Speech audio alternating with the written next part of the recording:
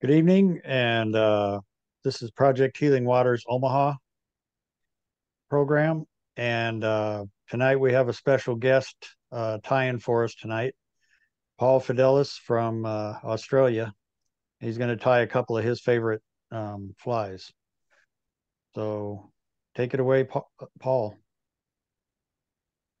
I guess I get to go do the big speech, and my wife always tell me I was born in Pennsylvania, I grew up in California, and went to school in Colorado. Thing is, I've never ever fly fished in the U.S., and I didn't pick up fly fishing or fly tying until I retired in 2007.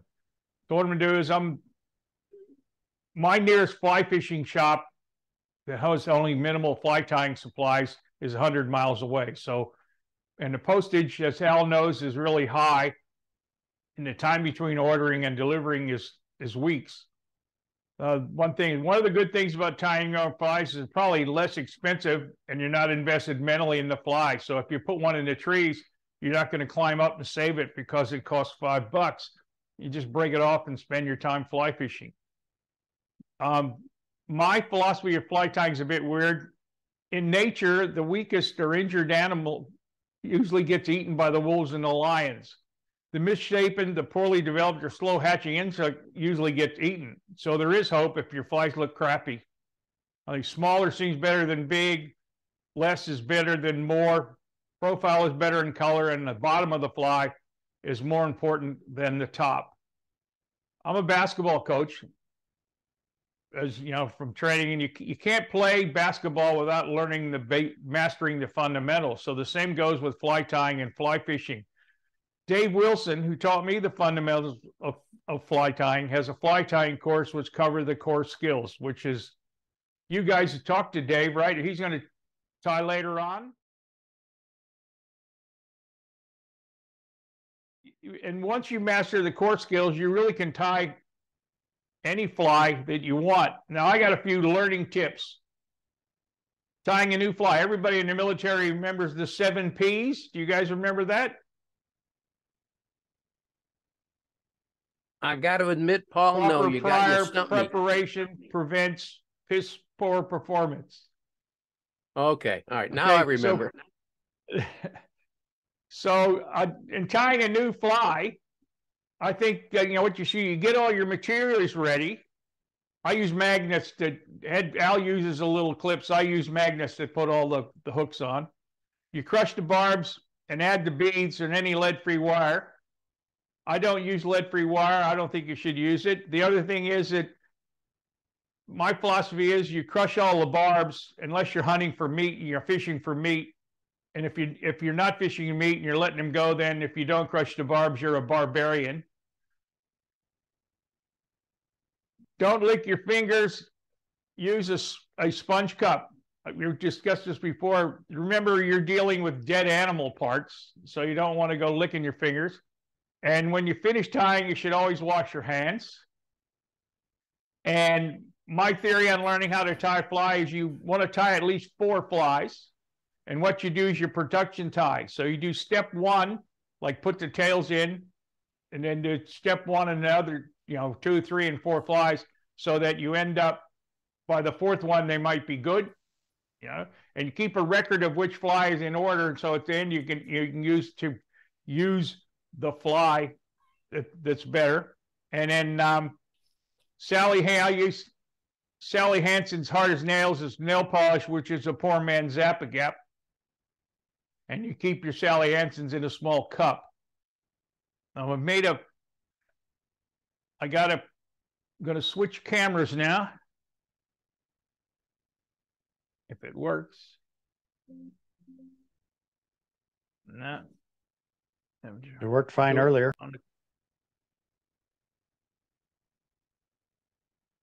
I'll get there. How's that? These are all the materials that I use for fly tying. The makeup brushes I use for tails. This little stuff over here on the right it's actually a dog ball that I cut up, and you can use those tendrils for your woolly worm. These they're the little things in the middle are eyes. and instead of paying $8 for the plastic eyes and you get 6 or 10 or whatever it is, you get that for $1. And then I use wire, wire for all my, when you need wire, I just strip the bits of cable. And the other thing too is I use woolly nylon. If you notice how it stretches, can you see that? And there's 13 colors. I put 3 up there. Those are the 3 main ones. I'm on my second ball or thing of black. And the thread is 1,600 meters for $6. So I'm going to screen share now. I need to screen share. Can you do something for me? Okay, now you should be able to share. There you go. Okay. We up? Yes, sir. Okay. Looks Now good. the fly I'm tying is an orange bead-headed red tag. The first fly they teach you to tie here is a red tag. And for some reason, I think I worked it out. Every fly you put an orange bead on, the fish really like it. And I think it's mainly because the orange bead head is similar to the eggs. Because the trout, when there's the spawn run or the brown trout, well, the rainbow trout follow the brown trout up. And as the brown trout lay their eggs, the rainbow trout are right behind them. And they're eating their eggs, And so the orange bead, and then the red tag. So I figured I'd combine the two together. I'm just putting these in so that the people that look at the video can see it. This is some of the wire. That wire there, that's enough wire for your lifetime. And you pay $2 for a meter of the stuff. Let's put the tying instructions up. I'm not going to read them. I'll just leave them there for a while. And this is some of the materials. That's normal nylon. This was in my last talk. This sparkle stuff you use, flash and stuff. And that's curtain fringe. And that costs $6.95 for all that curtain fringe. The other fly I'm going to use is the Pogo Nymph, which you said it might be a good crappie fly. Yeah, I bet that'd be good for bluegill and trout. Yeah, anything. What I use the orange bead-headed fly as a point fly, and the Pogo behind it. And what happens is, as you're pulling the bead head through, the Pogo's going up and down. That's why I call it the Pogo. These are the materials. Going through the brush. Tying instructions, I'll leave them for a while. My problem is I go too fast in these things. Now this is a wiggly worm, which is a San Juan worm. I've tried all sorts, that material you get, and you just can't tie it, and it goes all over the place. And I found out if you get these are dog ball that you cut up, and you cut the pieces off, and I use three pieces to do I call it 3-piece wiggly worm.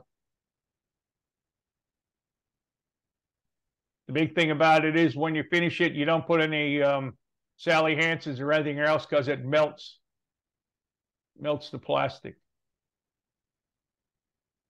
The last fly is a carp fly.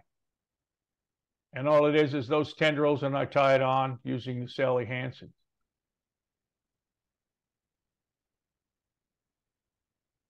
So, Paul, the orange and yellow stuff is from a dog ball, correct?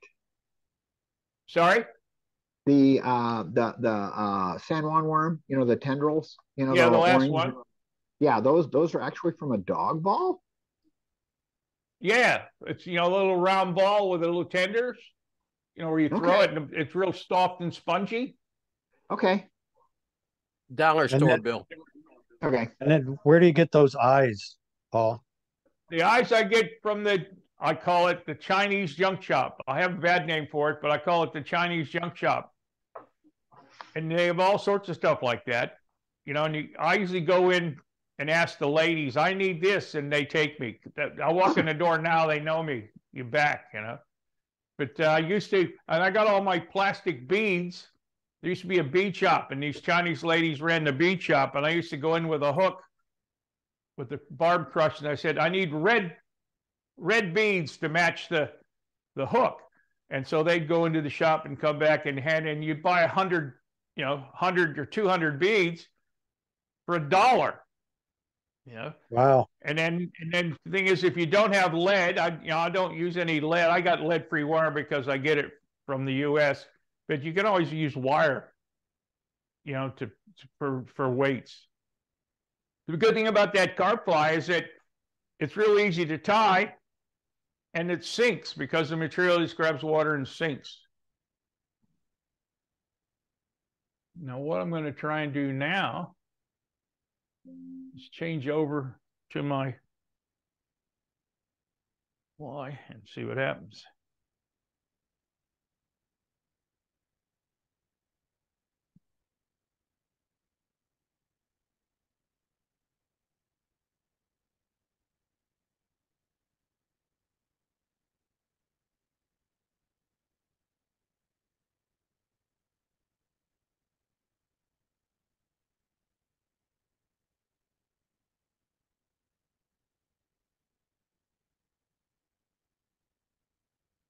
We see that all right? Yeah, that looks good.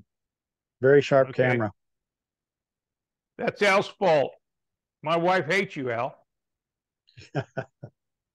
I'll be careful not to come to Australia to get shot at. I would, by yeah. You and Dave Wilson are not on her good persons list.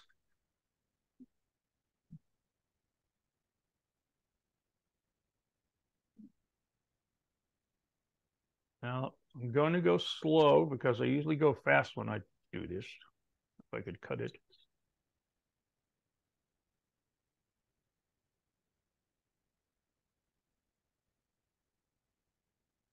Now, the red tag has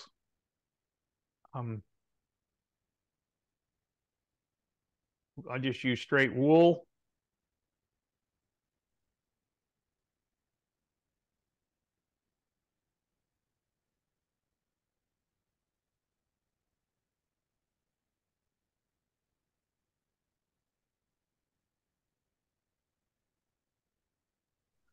Hey, Paul, I have acrylic and cotton. Those would probably work, wouldn't they? Sorry? I have acrylic or cotton here that my wife picked up at Joann Fabrics. That would probably Anything. work. Okay. Cool. Yeah, Thank that'll you. work. You can use any yarn pretty much. Most of the stuff I think I have is Antron or acrylic or something. Or you can Okay. use craft foam, or what's it? The craft wool.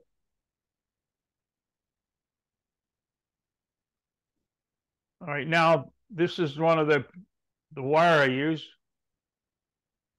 I cut them longer so that my big fat hands can do it. And I thank Al for teaching me this trick.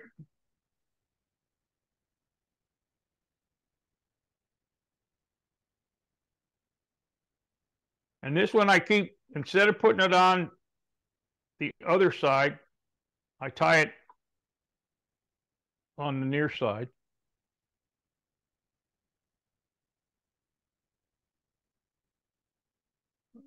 Hands aren't working. Now I have a big box of hackle pieces. Anytime I don't use a bit, I throw it in the box, and that's what I use for flies like this. And it doesn't matter what size hackle you put on it. It doesn't matter which way you put it.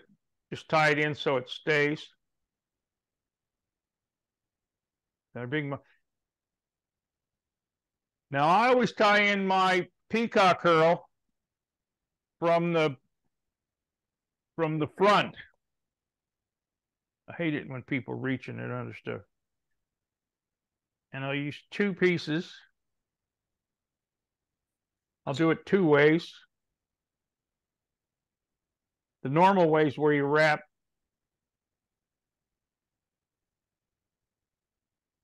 And the show-off way, get it.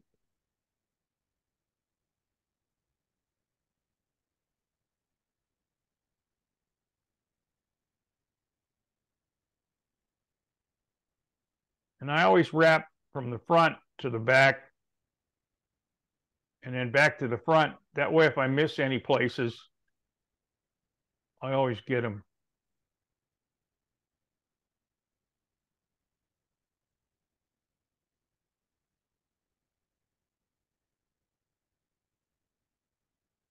That's pretty slick. I like how you did that peacock curl.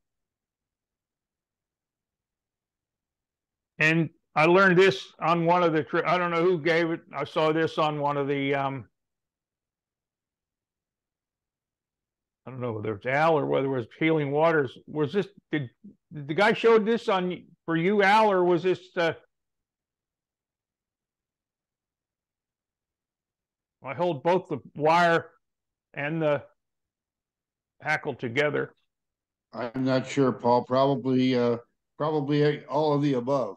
Yeah, I think we've all seen it. I've what seen kind of I've seen that technique for putting on dubbing. Yeah. The guy who does the Norvise, I forget his name. He's got some YouTube videos that are older, where he shows how to apply the dubbing using the motorized Norvise. I think it's the Norvise. Yeah, Is that Norm a Norvise you Norlander. got, Paul? Yes, Norm Norlander. Yeah. Paul, is that a Norvise you've got? Yeah.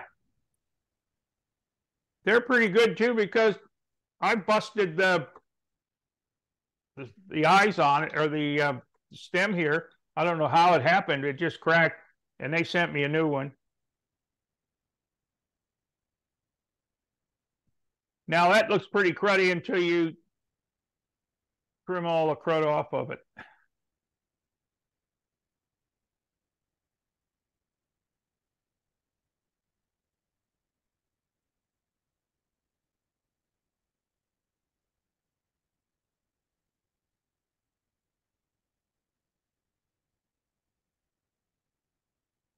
And that is what I use.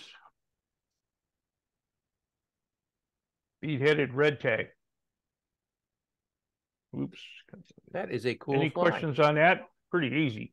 Yeah, that's a cool fly. You know, when I first learned how to tie, my instructor would have been slapping my hands with a ruler if I'd been cutting hackle like that. I know. What's I said? I'm pretty not traditional. Best way to describe it. I think my flies are pretty messy, but they catch fish. So You don't tie flies for people. You tie them for fish. Yeah.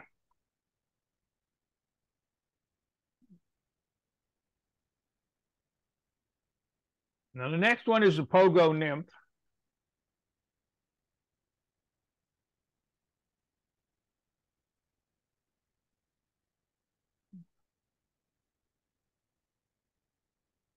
Waste a lot of thread.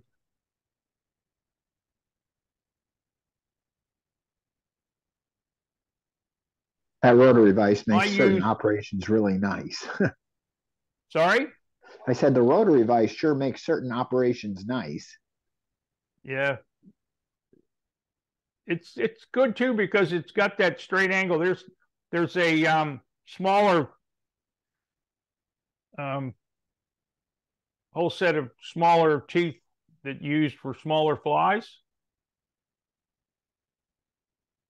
Yeah, I've liked that Norvise for a long time. It's just a little more money than I can justify spending.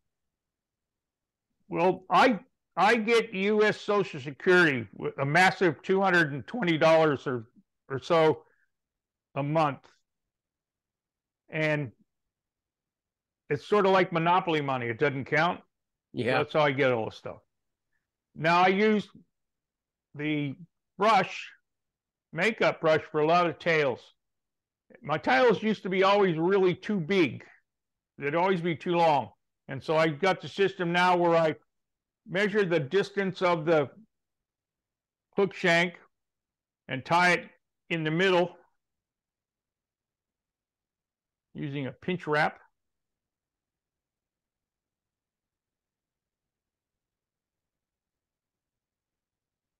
And you get what looks like, I think, the right dimensions.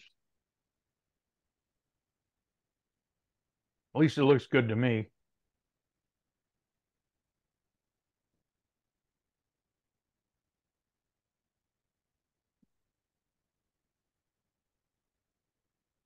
Thanks again, Al.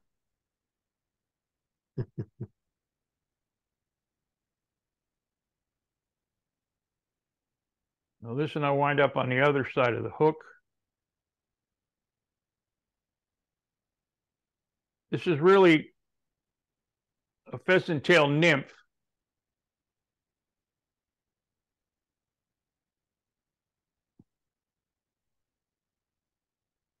And I just don't like making the tails with the pheasant tail. Now, this will make you happy. You take 9 or 5 pieces of pheasant tail.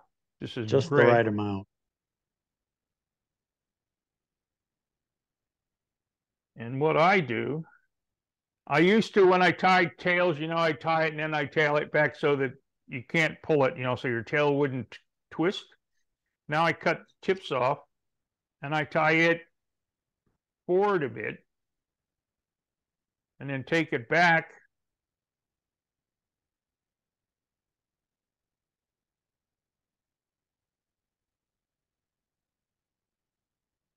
And because I have 9 or 5, it doesn't really matter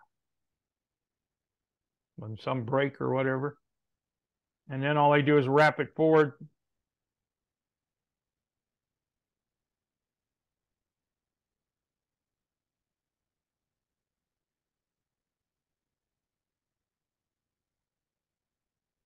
I know Al must be cringing. Paul, I was just thinking what a great job you're doing. And then I reverse rivet.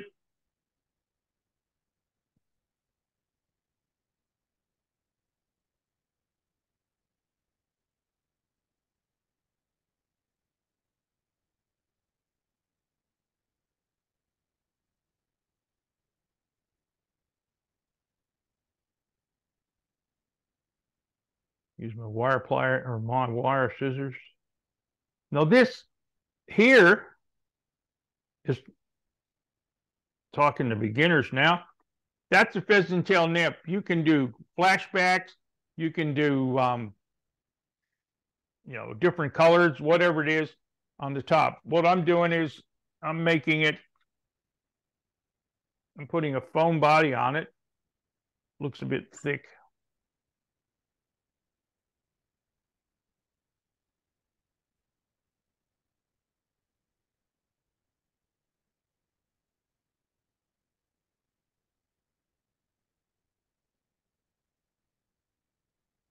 Tie that in and take it back almost to halfway.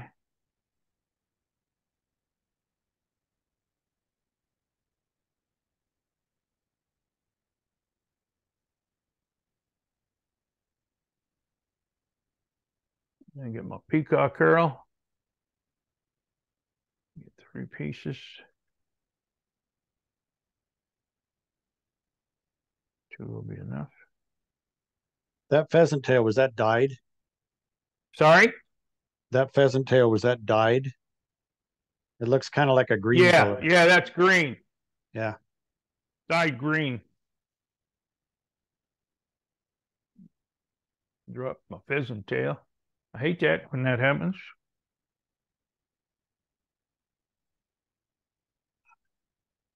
I got from a friend of mine has a friend who has peacocks. And so he gives me big bags of peacock curl, which you immediately got to put in a freezer and kill all the animals that are growing. All right, and I tie that in.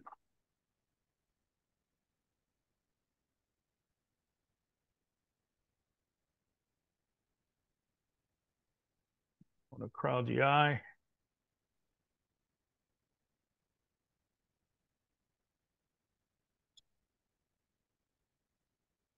Now I get my rubber leg, cut it in half.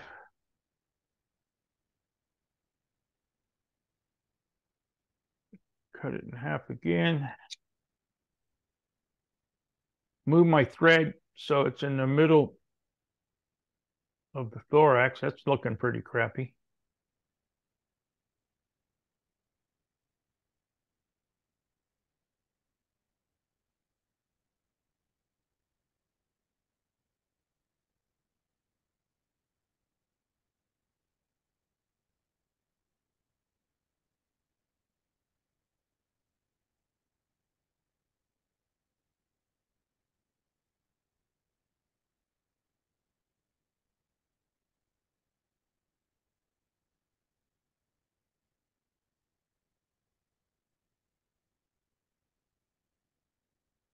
Hands don't work well these days.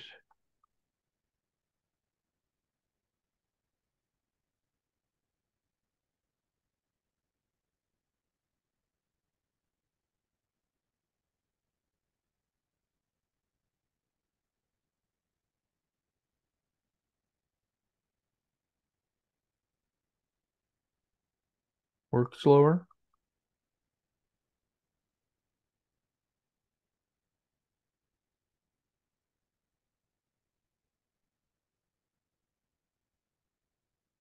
I usually do 1, 2, and a oneer, a twoer, and a oneer to finish, like 1/2 hitch. Pull it fairly tight. Cut it fairly close. Put the sides of that off.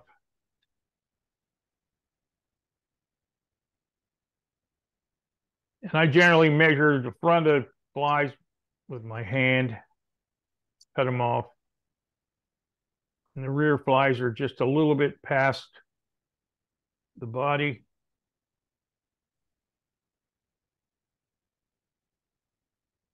It's a good thing I don't need to use that again. And the last thing I do is I take a pan. This is bronze green.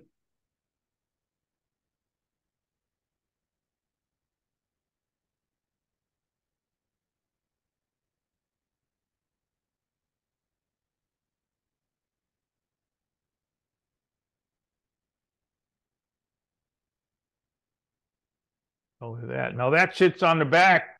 So I run this, I guess this is the point fly and this one's behind.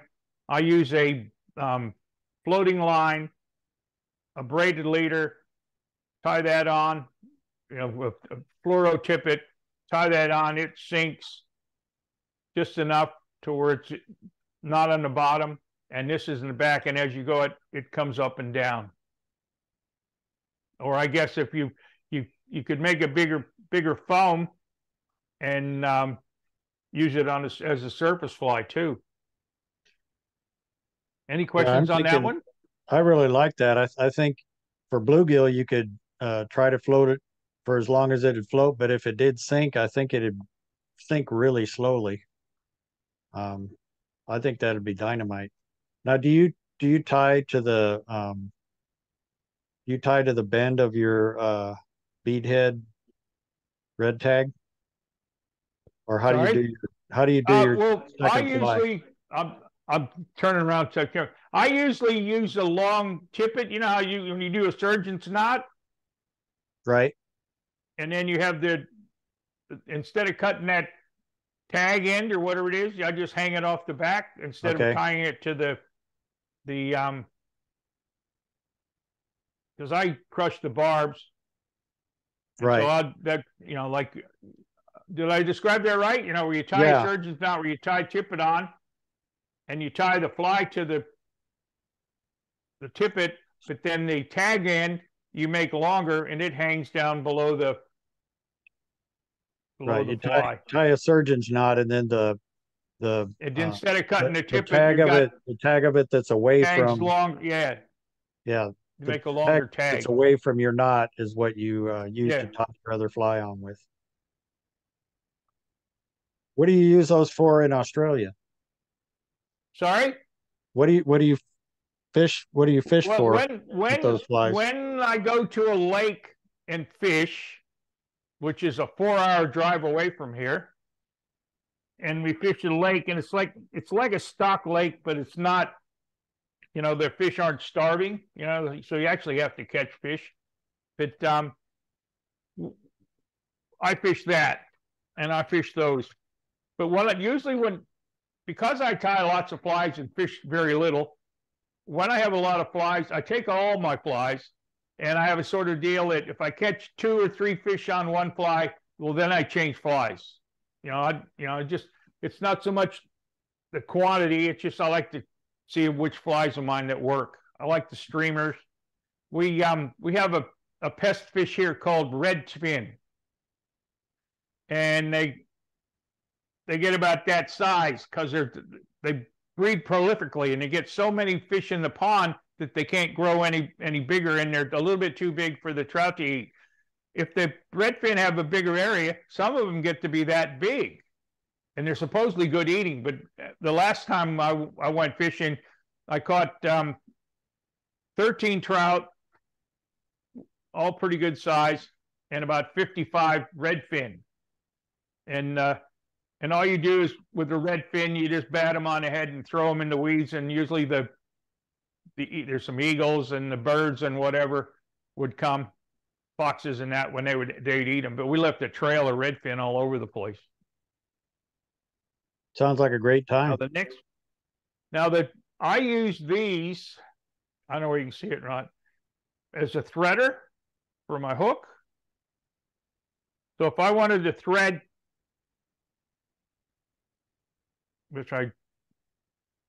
when I cut this, I didn't hold on to it, and because the sponge, when you first get your Norvash, you spend your whole life threading it because you forget that when you cut the thread, you got to hang on to the Norvise or the.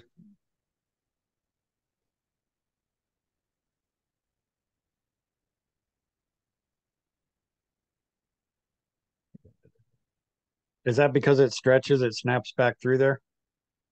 Yeah, because I think it's also it's a retractable bobbin there, Mike. Yeah, it's a retractable bottom.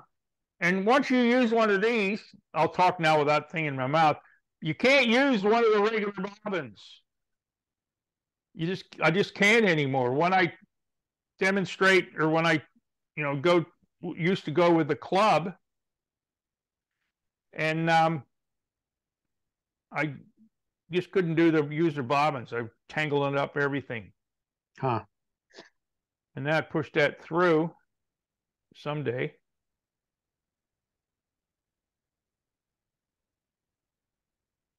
And you just I've never used one of pull your those. thread through. And these are the things that the kids use for their teeth to put to clean the when they got braces. Right.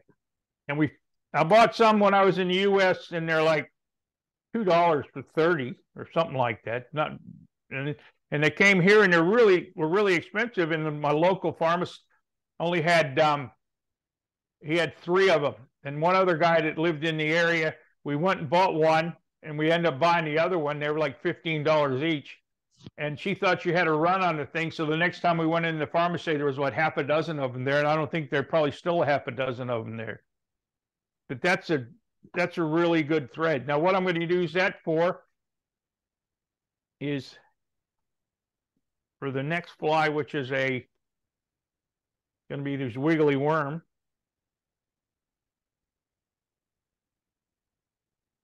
And you get the tendril, and there's a cut end and a round end. And what you want to do is you get a 45-degree cut on the cut end. All right. And what I'm doing is I'm going to put my threader through the bead, maybe.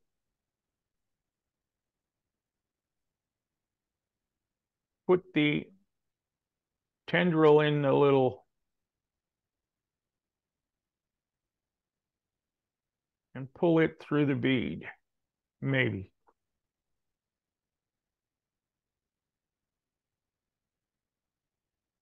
It worked in practice.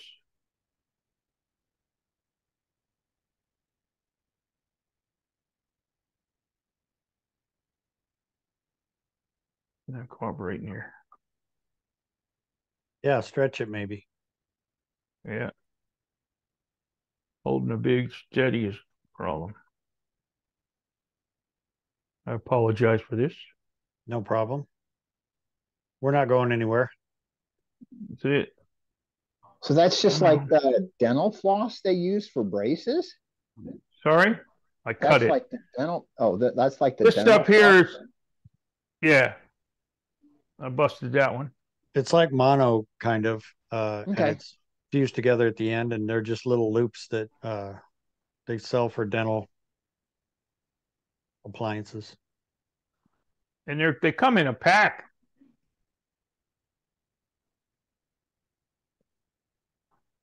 Come in a pack like that.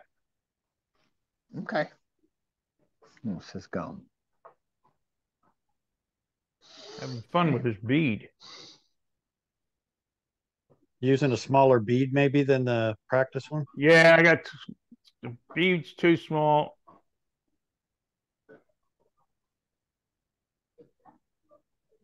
Maybe just grab the very tip of that tendril. Okay, what we're going to do, well, it's not going to go through.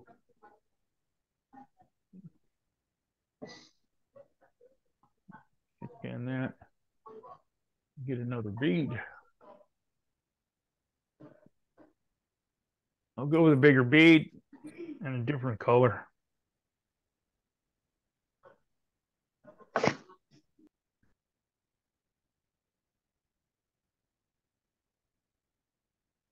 You just pick up the beads anywhere, or how do we do it here in the US?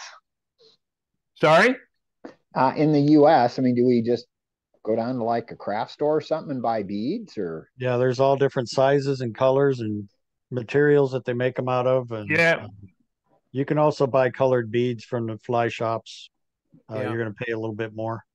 Yeah, if you go to a craft shop, they usually have beads. And Yeah. The problem with that is wanna- the craft shop beads don't have the hollow in the back end of it like the fly beads no, do. But you have to make sure that it'll go over the hook. That was what was Yeah. nice about the Chinese ladies, is that I would crush the barbs on the hooks, and then they would bring the fly over or the bead over, and I would. I did this twice. All right, make believe. It does work. We'll wing it.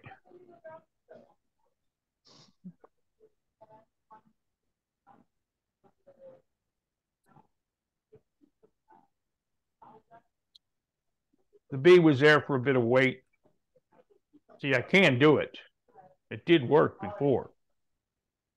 Mhm. Right. There we go. I cheat.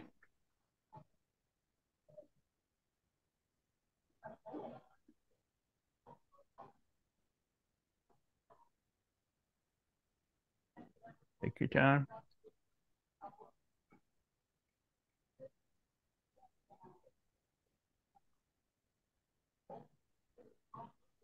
Okay, so now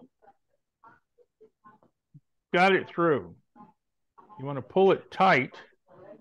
Make sure Paul, got I my just thought of 40. an idea. What if you pull the tendril through the bead and then stick the bead over the hook? Yeah, well, see, it worked before. It just didn't work on that bead. Right.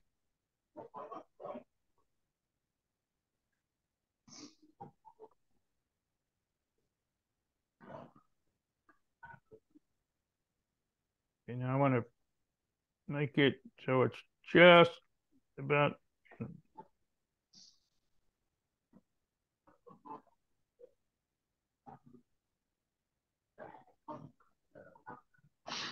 Hands aren't working today.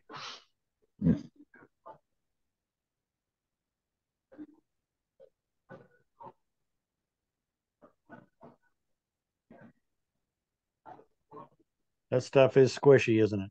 Hmm. Yeah. And if you push it too hard, you cut it. Cut it.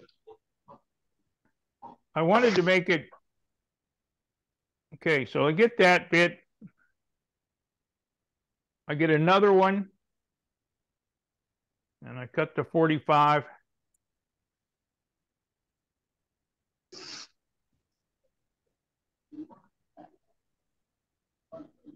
Stretch it so it comes back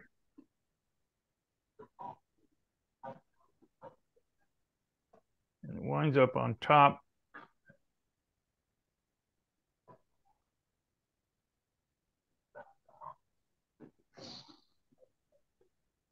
It's a terrible job of time flies. And I get my third one.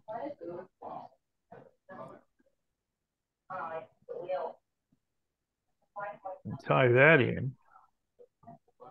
The last time I did that, I swore. Remember that, Al? I do. I do.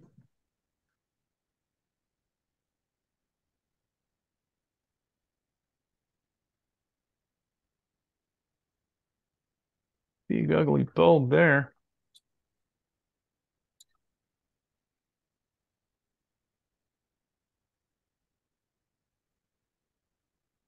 Okay, and I get the third one.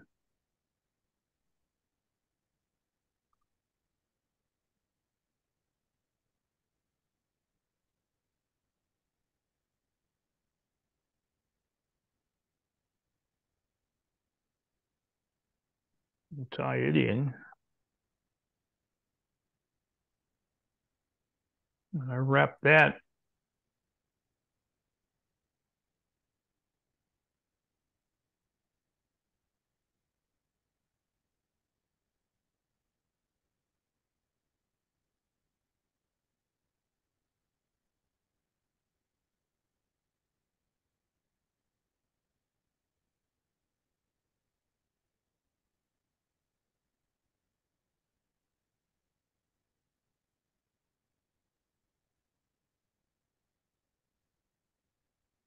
I think this one has leprosy and it's got all that growth on it.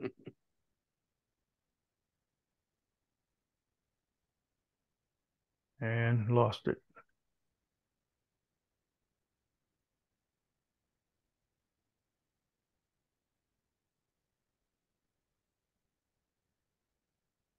Now, if I wasn't tying on TV, I'd have taken this out of the hook and thrown it in the bin.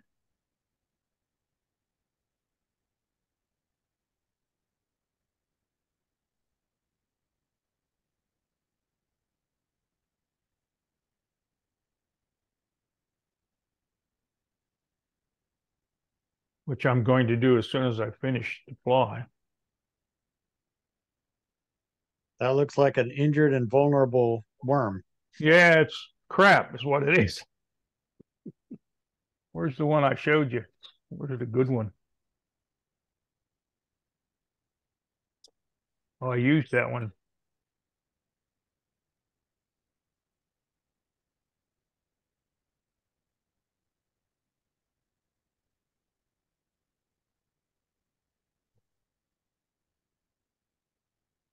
I had one. Did I actually look good?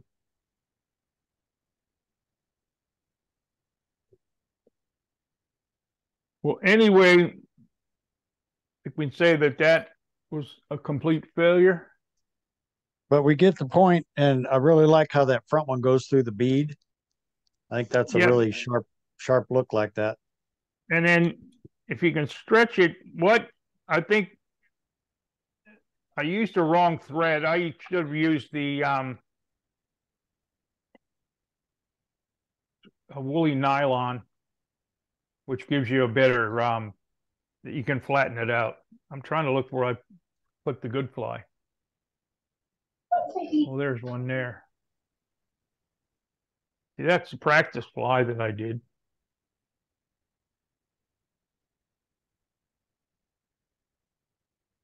Yeah, that looks nice. That was better than this one. That can go in the bin. Now the next one, go on, sorry. No, I was just curious, would the dubbing wax and anything like that ever help hold anything like this in place? No, no. Anything you put on it, they melt. I mean, this is a cheap Chinese stuff. You know, the woolly stuff is a cheap Chinese crap. I wonder what they do with it. There it is. That's the bad one. But see, that'll catch a fish. Yeah, it will. Yeah, fish are dumb. I'm sorry. It's got a little bit of wiggle to it, whatever. And the last one is the carp fly. And I'm using woolly nylon for that.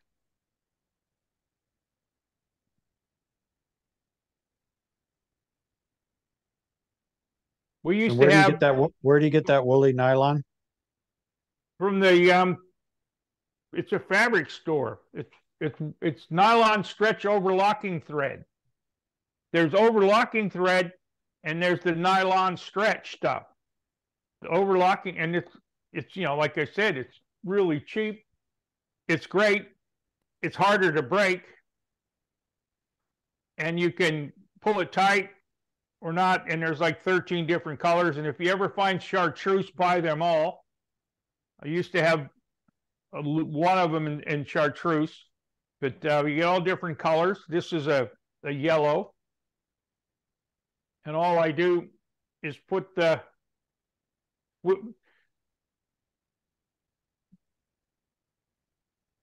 thread on top. A lot of people you put a bead on the hook, and it usually fills up the hook gap. If you like when you want to use beads on a hook or whatever, I run it through like this one. I'll run that bead through with monofilament, and you hold the monofilament together and tie it on, and then it sits on top. Like when we have the spawn run, where everybody's using glow bugs, which I refuse to use. I don't use any woolly worms anymore because the fish swallow it and they're hard to kill.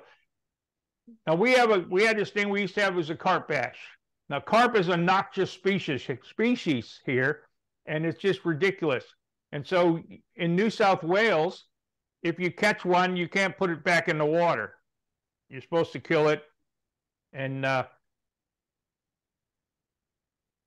so we go to the carp bash, and it was at the power station, which they just closed down. The Greenies had them close the power station. Now it was a big lake, and there were almost millions of carp in the lake, and the local club in the Hunter would have what they call a carp bash, and you go down there and you'd sleep on the floor at the power station, and they bring a trailer load of bread, and it wasn't fishing, it was catching. And if you didn't catch 100 carp on the weekend, there was something wrong with you. And they're all about 5 pounds. So it was quite fun. And I came up with this one.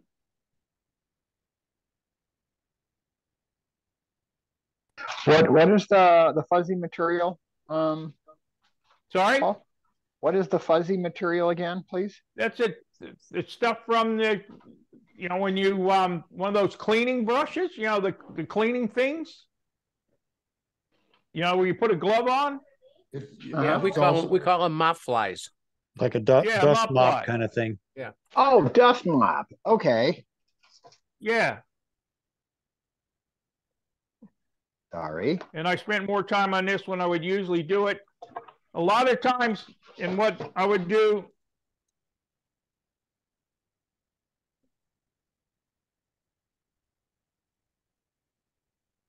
is I throw a bit of Sally Hansen's on it. And so at the carp bash, they would give you bread. And once you got the carp coming, you can't believe how many there were. They're all about 5 pounds, so they're really good. And you throw the bread out, and people were throwing a fly out, and I'm going, if it looks like a piece of corn, and it sinks. And so I would throw out a scoop of burley, and all the carp would come running to it, and you'd cast your fly into the middle of the burley, and when the fly disappeared, you'd have a fish. I mean, that's what it was like. It was just catching. And the whole thing was we were throwing them out on the bank, and there was some greenies with the leather hats and all that, and they'd come by and pick them up and take them away and turn it into fertilizer. And when you went, you had to sign a written statement that you wouldn't leave a hook in the carp, and so and the big thing was they smelled so bad that if you take your net along, and you'd have to take a plastic bag with you to cover the net so you wouldn't stink out your car on the way home. And I used to take my net and throw it out in the backyard and hose it down and leave it outside for 3 days before I could use it again. If I screen share, I can show you that tendril. There it Wrong is. camera. My bad. We got it now.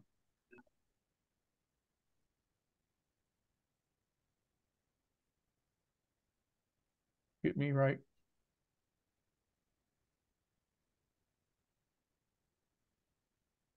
We can see your PowerPoint. You're sharing your screen. Yeah, am I getting it? Some reason I got all small. There we go. All right, did you see that? Yeah. Did everybody see it? Yeah, we sure did. Yep. Okay. Stop share. Well, except for the willy worm, that was all right, a bit of a disaster. But I've had good results with the beadhead. Everything in it seems like all our fish, all our trout, like an orange beadhead. I think the go-to fly when you go to Tasmania, the guy came and gave us a demonstration on all the flies, and he didn't want us to take a picture of his go-to fly, which was a seal's fur nymph with an orange beadhead. So do you just have rainbow and browns mostly in Australia, or do you have any like? The first fish I ever caught on a fly that I tied myself were 2 brook trout. One was 6 pounds and one was 4 pounds, right? Oh my goodness. And what it was is that the hatchery, they were breeders. And hatchery released them into the lake. And they had swam to the other side of the lake where I was. And it was, it was strange because I hooked a dozen fish without moving in the lake. And I landed 9. 7 of them were rainbows, and 2 were the brook trout. And my wife was always bagging me about, bring a fish home, bring a fish home.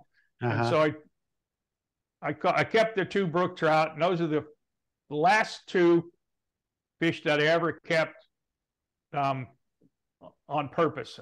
Sometimes you have to keep a fish, if it's in gills or bleeding or whatever. But I figured the rainbows were following the brook trout, figuring they were going to spawn and they were going to eat the eggs. And so they were around the. So do they have a lot of brook trout like in the mountains and stuff like that, I imagine?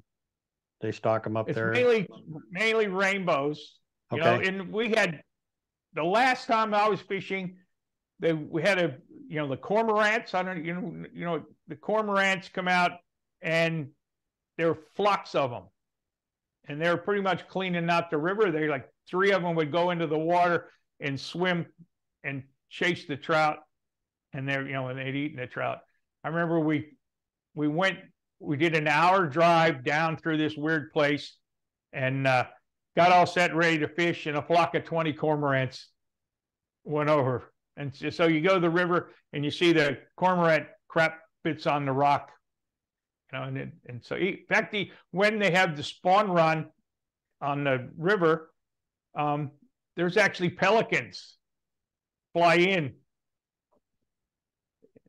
I mean, yeah, we get the stuff. cormorants pretty bad here. They'll migrate through this area, And if they get a lot of snow in the states north of us, South Dakota and Minnesota and North Dakota, if they have a lot of snow and their winter's kind of hanging on a little longer than normal, a lot of times those cormorants will stay in the Nebraska area for a longer period of time and instead of just passing through like they normally do.